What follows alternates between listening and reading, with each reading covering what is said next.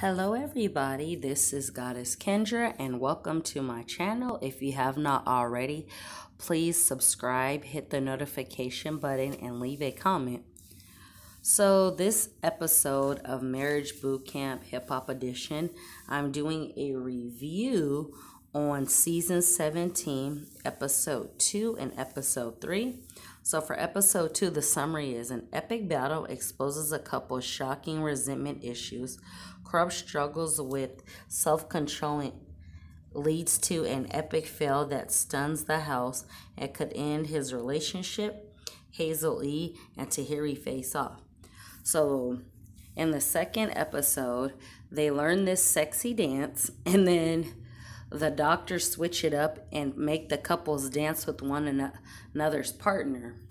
Automatically, Willie D's wife is like, Hazel-E is always extra. Now, when Hazel was dancing with Willie, common sense would tell you they're entertainers. When she raps or sings, she's able to dance. Willie's from day 26. He's able to dance. If two people are able to fucking dance, that means their shit's gonna look professional because they're paid to do it. Honestly, what's pissing me off about Shonda is that she's always bitching at Willie. Oh, your ass cheated.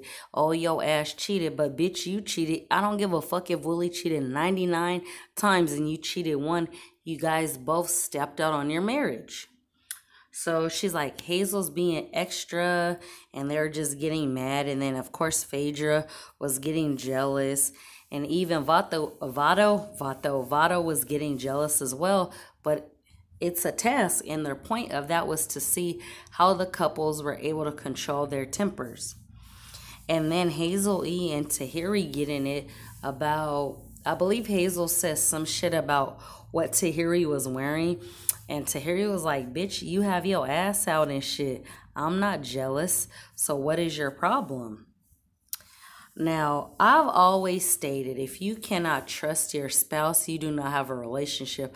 I don't care if you're married, engaged, getting to know each other. If there is no trust, you cannot have a relationship. And I find that with all the couples, they all have insecurity and controlling issues. Phaedra's so controlling. She wants Medina to kiss her ass. Y'all been together 6 months and you still haven't gave him no pussy? A man can only be so patient, so if you're not giving him what he wants, Medina's going to step out and cheat on you. You think because you make this money and you're on TV that you're above him. A man is supposed to lead the household, and I believe I said it in my first video. She's like, well, the reason why I haven't really given him no coochie is because I have good coochie and it's going to cause a problem. You might think you have good pussy, but if you can't make a man come in under 10 minutes, your pussy ain't good. Plain blank and period. Women that got good pussy don't run around saying they have good pussy. So I really don't see them making it. And the same thing with Willie Taylor and his wife. And then I just was Googling their couple signs and stuff. I'm not even sure if Hazel-E and Devon will make it. Two Taurus together don't fucking work. Y'all motherfuckers is bullheaded and strong and y'all don't fucking listen. Obviously, Krupts is having issues with his drinking. So basically, the doctors were telling him, brother, what you're doing is only going to get worse for you. And basically Dr. Ish was like, we're gonna send you to the hospital. And right when they wanted to do a drip and get him hydrated, he's like, I'm not doing that. And comes back home and there you go, Tony's pissed off all over again. I think she nags a lot, and obviously if you cannot get over your spouse Tony cheating, y'all shouldn't be together, point blank and period, because the way you bitch at him is so annoying, even for me. I'm like, damn, either leave him or stay. So now we're going to go into episode 3. The summary is: jealousy strikes.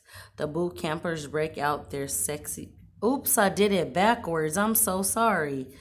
sexiest dance moves, and an explosive fight rocks the house, pushing Judge Toler to erupt in disappointment, and shocking health scare threatens a couple. So basically, after their whole dance routine, after the practice, Shonda's like, Hazel-E's extra. So she's talking crap about Hazel while Hazel's upstairs. Her man's like, but you're not going to sit up here and talk about my girl when she's not here. So Willie's like, hey, yo, you don't check my wife. He's like, well, tell your wife to stop talking shit about my wife. And they get into it. And as soon as Willie got in his face, Devon pushed his ass. And Hazel-E was fighting on Willie, and then Shonda tried to come in between. Like, even as I already know, Shonda's jealous and she's insecure. So her way of not, because she don't ever talk about her shit, is to keep nagging Willie. Who wants to hear that shit? Either you accept the fact and try to move on from your spouse cheating, or you fucking let the shit go. Like, I wouldn't want to hear that shit every day. And then it's not right. The man's gonna be like, bitch, you a bitch, fuck you. And then like, oh, he's verbally abusive to me. Like, who wants to hear that bullshit nagging? I don't even like to be nagged like that. And clearly, like I said, Shonda was jealous when Hazel was dancing with Willie. I mean, even Devon and Vado said, I don't like my woman dancing with somebody else, but they check their attitude. Now, my thing was this, Willie, how you just gonna let go up in somebody's face and not swing? Your wife was talking shit, and I would stand up. I don't give a fuck if you're male or female. If you're talking about somebody I care about and you're not saying that shit to their face, why the fuck are you not saying it to their face? I'm just saying, talking behind someone's back is fake. And clearly, you're insecure within yourself. Clearly, no matter how much makeup you put on, no matter how much wigs you put on, not even the plastic surgery that these reality TV stars get and the general public, you can do all that. That still don't mean you have confidence. That still don't mean you don't love yourself. You have to have self-love and self-care first.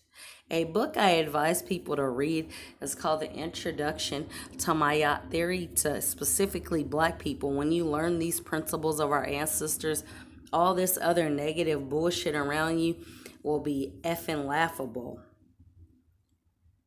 And something about Vado don't seem right to me. I feel like he's either talking to another female or smashing behind Tahiri's back, because like I said in my first video, how do you expect someone to open up to you, but you can talk about your spouse maybe to the boot campers, but you can't have a real conversation with Tahiri's behind Tahiri's face? And I feel in my heart Hazel-E is controlling too, because I believe Hazel was born in 1980 and her man was born in 1993, so that's a 13-year gap.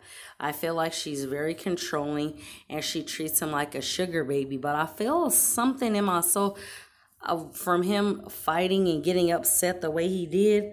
I feel like he can get angry, and I wonder, have you ever tried to hit Hazel or done some bullshit?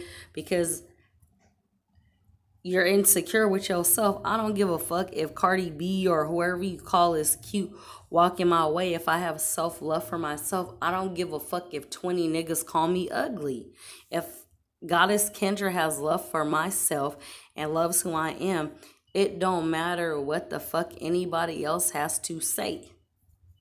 So I feel like, does he hit Hazel and then Hazel waves the money in his face? I feel like she treats him like a sugar baby. If you don't know what a sugar baby is, they have these sugar baby websites where younger people entertain older people. They may have sex and then you get bankroll from that.